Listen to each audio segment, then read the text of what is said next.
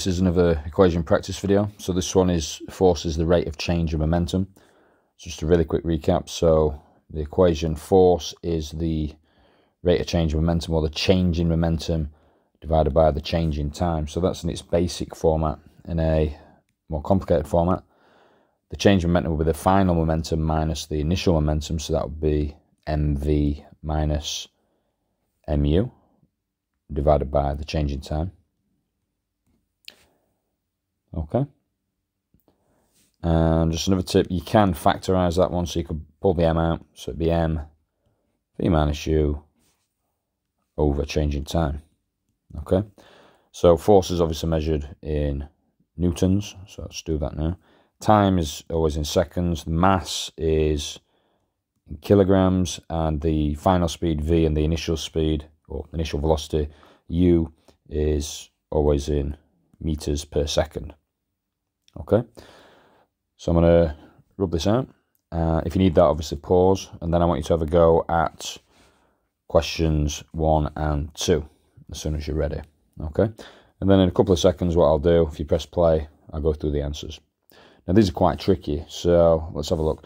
So we've got a car, it's got a mass of 822 kilograms, really light for a car, and it's initially travelling at 25.7 meters per second, accelerates for 15 seconds until it reaches a final velocity of 28.1.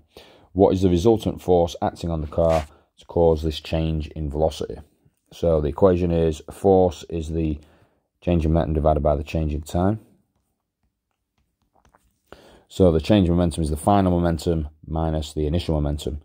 So let's use this version. So force is, remember, mass, and then velocity, final velocity minus initial velocity divided by the time. Okay, so let's put some numbers in. So the mass is 822 multiplied by the final velocity, which is 28.1. Subtract the initial velocity, 25.7, divided by 15 seconds. So if you put that in your calculator, you'll get a force that's equal to 131.5 or 132 newtons. Let's try the second one. So on this one, car mass 1,627 kilos, initially travelling at 13.1 meters per second. We know the force this time is 740. Acts on the car for a time, and the car ends up with a final velocity of 23.5. How long was the resultant force acting on the car? So this time, got the equation. Force is change in momentum divided by the change in time. And what we need is time. So we can times by time divided by force. If you're not very good at maths, if you ever get something that looks like this, you can just swap them around, and you could call it a sneaky swap. So the change in time is equal to the change in momentum divided by the force. So the change in momentum is going to be the mass multiplied by the change in velocity divided by the force. So let's put some numbers in. So the mass is 1,627 multiplied by the final velocity, 23.5, subtract the initial velocity of 13.1. Then we're going to divide that by the force of 740 newtons, and that will give us the change in time. So if you calculate that, you should get 22.86 seconds, and we'll round that to 23 seconds. So hopefully that went okay. Got a couple more questions, slightly trickier. Let's have a look at these ones now. So if you want to pause the video and have a go at these, and then in a few seconds I'll start taking you through the answers. So let's look at question 3, should have done that now.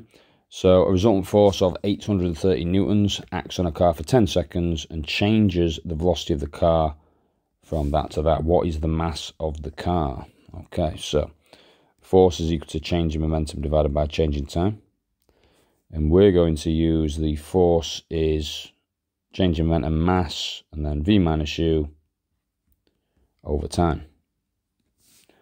So we need to rearrange to find m. So we need to times through by t.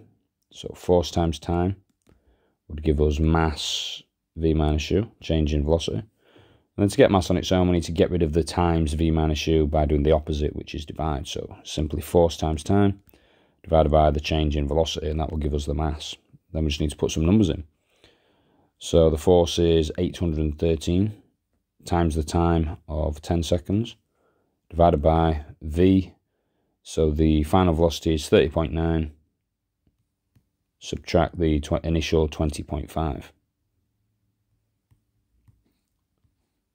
So you put that in your calculator, you should get a mass that's equal to 781.7, and we will put 782 kilograms.